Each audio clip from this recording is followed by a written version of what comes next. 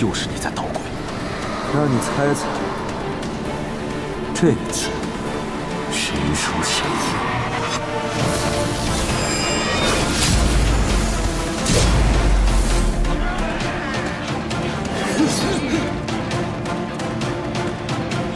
就你们这群妖，还妄想攻入仙居？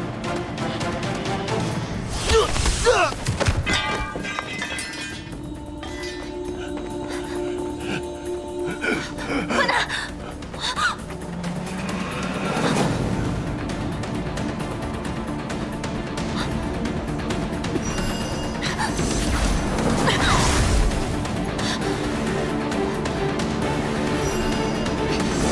没用的。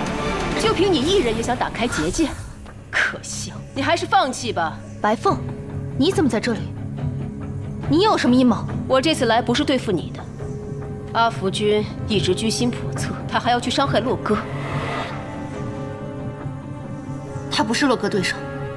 你若想破开这个结界，就得听我的。阿福暗算妖君，吸取了他的水源，如今的他，3界之内无人能敌。 我现在也要破开结界，阿福君越想困住谁，我就越要放了谁。他不许我去仙居，一定是准备对洛哥下手。至于你我的恩怨，我迟早会跟你清算。你的恶行，桩桩件件，我也会跟你算清楚。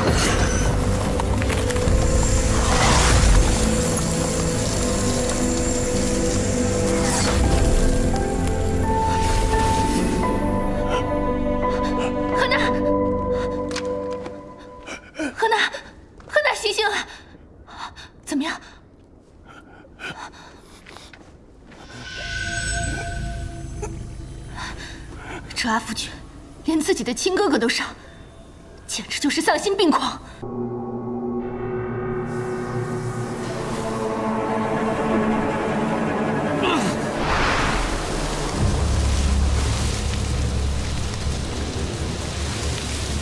洛哥，如今你有伤在身，你赢不了我。只要拖到妖族败退，你就输了。 是吗？只要阿福拿到暴月剑，那你就输了。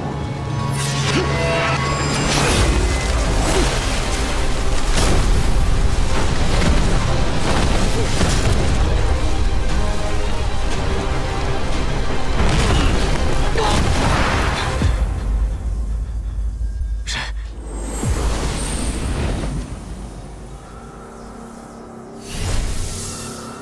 洛哥。 我不想伤洛宁的心，所以不会杀你。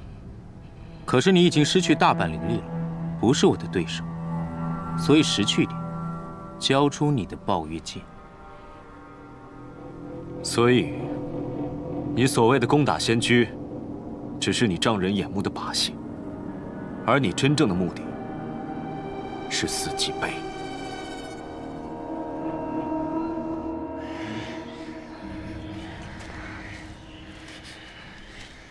各位，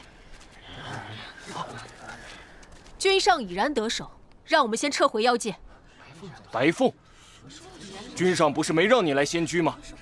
君上派我居中策应，就是让我随时传命。怎么，我跟了君上这么久，你们难道不信我吗？跟我走。撤。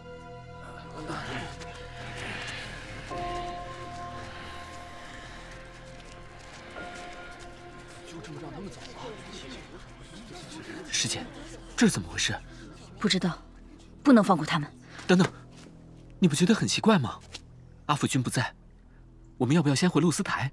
可妖族突然撤退，此事必有蹊跷。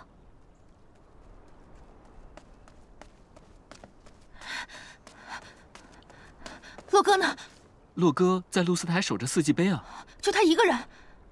除他之外，还有老仙翁吧？可白凤说，万物仙翁被那邪物迷了心智。什么？我们中计了。